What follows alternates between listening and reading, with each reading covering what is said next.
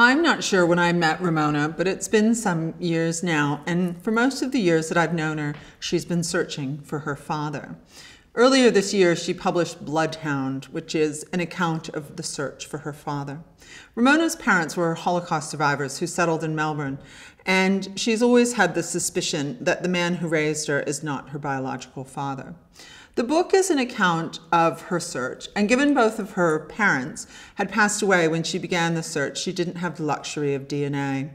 The bloodhound in the title is Ramona herself, and the book is a wonderful meditation on what it means to be a second-generation Holocaust survivor and the legacies of that war, the secrecy, and the life that I guess she never got to glimpse of her mother, her father, or her biological father. It's a terrific read. I liked it even more than her last book.